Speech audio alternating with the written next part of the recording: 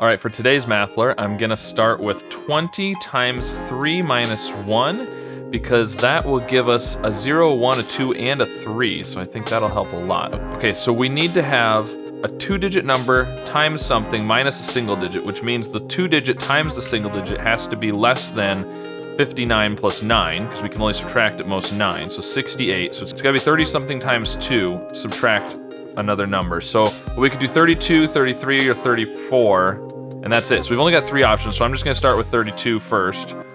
Okay, so it's not 32. So let's try 33. Okay, so we got unlucky. It's gotta be 34 times 2, and then we subtract 9. There we go.